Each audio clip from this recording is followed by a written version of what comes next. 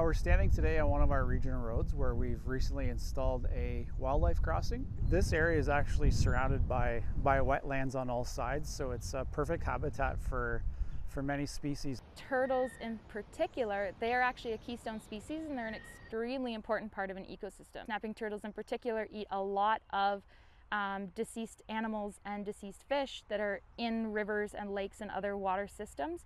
So they're keeping the bad bacteria out of those waterways and cleaning up the water. Local residents, they were actually the first ones to approach the region and ask for ways of helping these animals safely navigate this area. What we have here is a tunnel entrance going across the regional road. On either side we've got well over 100 meters of fence installed to channelize the wildlife to this location. They'll enter the tunnel here. You can see up on the road there that the tunnel does have perforations all the way through, so it lets light through the tunnel, so it looks appealing to the wildlife as they cross through to the other side of the road.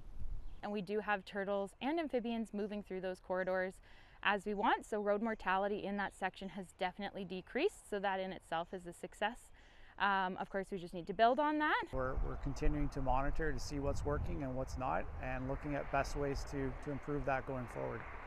Our hope is that by the time these hatchlings reach sexual maturity, we will have made the changes necessary to make the habitat a safe place for them to come out, cross the road through our eco passages, perhaps have some nesting beaches so that they avoid nesting in road shoulders and have a better chance of survival and replacing themselves in the population.